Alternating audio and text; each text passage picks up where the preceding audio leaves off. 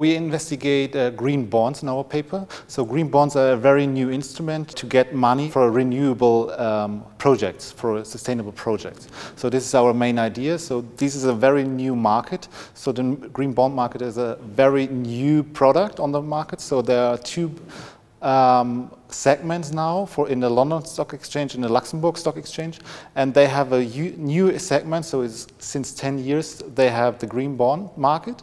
And we investigate the determinants of these green bonds. So we want to know what are the determinants of credit spreads of these green bonds. So what is causing a higher spread, and what is following to a low credit spread. And what we find is that the maturity of the bond is not a determinant. So whether you have a 5 years bond or a 10 years bond, then the spread is not different. What we find is that ratings are a main determinant. So worse credit ratings have a higher spread.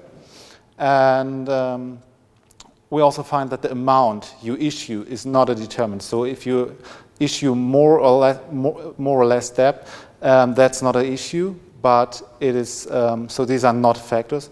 But mainly we find that the credit rating is one determinant that is important.